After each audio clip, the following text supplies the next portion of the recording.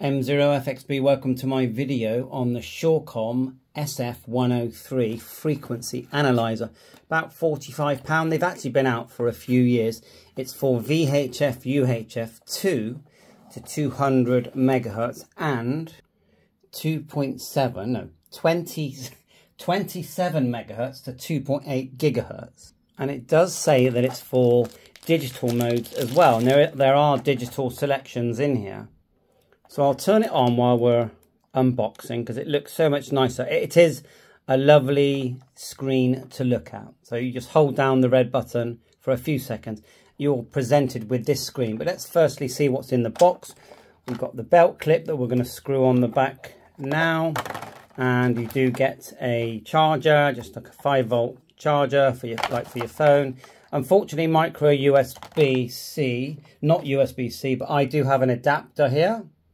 So I shall be using that, and it charges really quick and the battery lasts for ages. Let's get everything out of the box. You can download the instructions as well, and there is an instruction manual inside.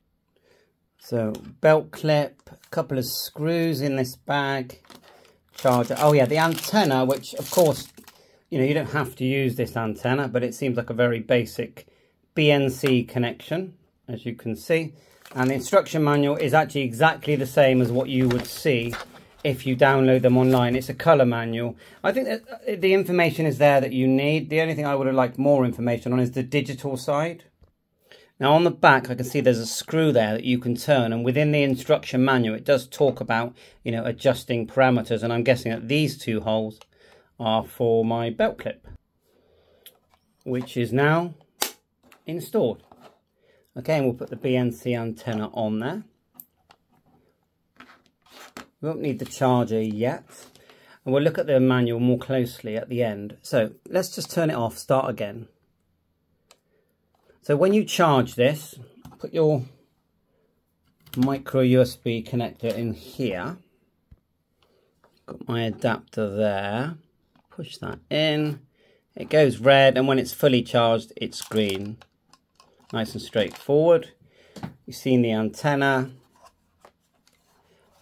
Quality-wise, I mean, I don't think it would break if you dropped it, but it's very light. So hold down the F1 first. And then it says powering. Gives you the make, model, and there is actually a website, although it's very brief. So I'm going to turn on my hotspot as well that I've got in the background. And I know that's a digital hotspot, DMR, but I'm going to put it on as well. And that hotspot's made by DV Mega. So on the front you can see it says 2 to 2800 megahertz frequency counter SF-103. It's already started picking up. Let's see what the frequency is. Now I find that it's not exactly accurate, but you can adjust parameters and it turns on straight away in analog mode. And so let's just have a look what we are seeing. F1 says 4315498. I know that's my DMR frequency, slightly out, it's 550. And the same beneath. CTCSS, because we're in analog mode, and we've got the range there which says 27 megahertz to 2.8. So yes, it will detect CB, and I'll test that. Then you've got this gate figure that you can adjust. Now, I'm not clear what the gate figure says. It's in the instruction manual. So I'll just show it here, and it says here, frequency display resolution, CTCSS, DCS, decode frequency range. And then it shows this. Now the gate time selected, seconds. Is that how long it takes before it decides to decode? And you've got it there for the selection, whether you're using, where is it, 27 to 2.8 or 2 to 200 megahertz. So someone tell me what they think the gate means. I've noticed in Digi mode, when you do select Digi in a minute, it doesn't really make any difference. It still selects, to me it's still selecting in exactly the same way. And in the manual you've got setup frequency counter, digital, analog, how to adjust. It's all the instructions there. Let's go through it. So as soon as you put it near any device, I'll unplug my hotspot actually in a minute because I want you to see it with an analog device. And we haven't changed the boot up settings at all here. So 145 and all the zeros. Quickly key up and you get strong signal, and I don't know why it's showing 290. And that's strange. Let me just get a bit further away from it. Alright, if I just transmit on 434, M0FXB test, It's slightly out, you can see that, yeah? CTCSS as well, or DCS, it will decode that, depending on what you've turned on. I've just turned on the DCS. There you are, 23. So it's showing the DCS. Now let's get it to, it's in C4FM mode now, and look, it still picks it up, yeah? No problem, of course, there's no DCS. Let's change it to digital. You press F2, which stops everything.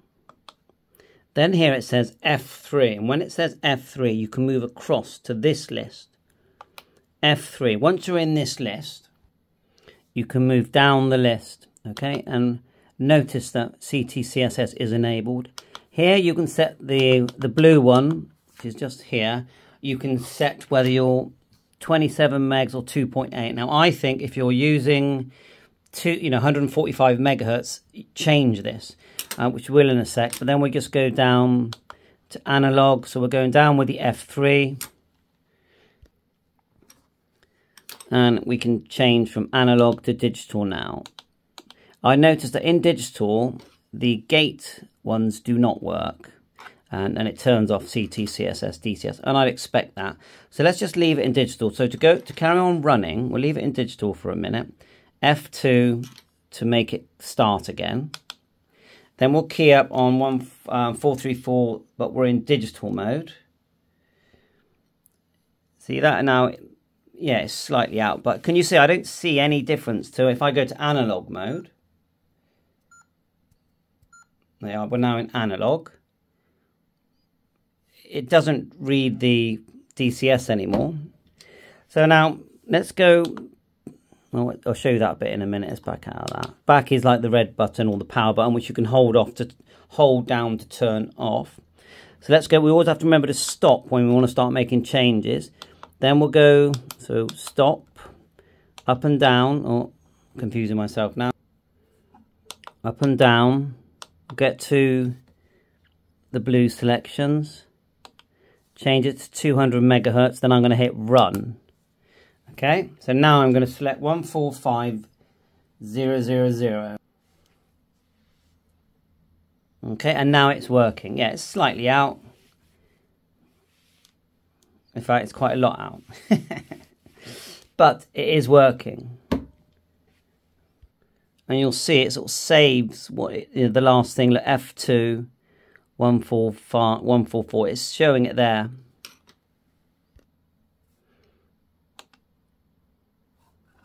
Right, let's have a look at what this about is. About, yeah, it literally just tells you about it. Frequency counter for analog, digital, DMR radio.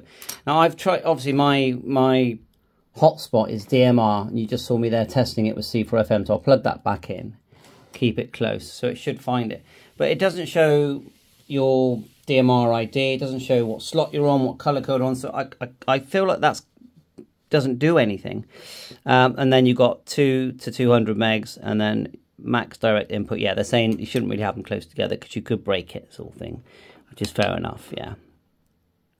If we just press F menu, you get this selection, and it actually says up and down here. So if we go down, now the date and time, no, sorry, the dim time power off adjustment, I get DET level, gate, DMR adjust. I don't actually know what that does, but let's just say you wanted to adjust one. You just press F2, and then now you can change, and then back to F2. And then to come out, you just press the red button, and it saves. Okay, so if someone's used this and has better results than I have on digital, let me know. So at the moment we're in analog, so let's go back down up and down our list. We'll hit stop. Up and down our list. We'll enable CTCSS. We'll change it to digital actually, because my hotspot's right next door. So we've changed it to digital. We'll get my hotspot right next to it. Not quite picking anything up yet. So, and it is transmitting. Let's change, no, 27 to 200. sorry, 27 to 2.8, really 77 should pick that up. I'm going to get the antenna and put it right next to it and see if that helps. I know what I've done wrong, my mistake. I should have pressed run. Okay, it's completely my mistake. I should have pressed run. Okay, so we'll go stop and then we'll go run. Wait for someone to transmit here. Oh, of course, it could be a radio, but I just think it's more cooler using the hotspot. There you are. And it is on 431550, and that is coming up as accurate. And we're in digital mode, so we're not showing any CT, CSS. But it still works if you're not in digital mode. So if I press stop, then up and down, and let's go stop. It's like when you're in digital, it doesn't let you go up and down. You have to change to analog. Now it lets me go up and down. See that? So we're staying analog, and then we'll click run. Remember, it's a digital transmission that we're receiving now. So, you know, it does pick up my hotspot when it's in analog mode. But let me just show you an example, because this is a £50 item. These are like under £20. And this is the new Bofun Case 6. Very similar to the Quashang, but it's not a Quashang, it's a Bofun, yeah? So if I hold down, they've got a built-in function called search, yeah? And there is one on the Quashang. I'll show that separately in another video. But if I hold down scan, this is this button here, or frequency search. It's not scanning, it's searching, yeah? Look, it finds my hotspot straight away. And if I hold down the hash button, it will find my VHF hotspot. Not that I've got one here. So, and this is a transceiver under £20. This is £50. Yeah, it's got a lovely colour screen, and we like colour screens. We definitely do like colour screens. Yeah.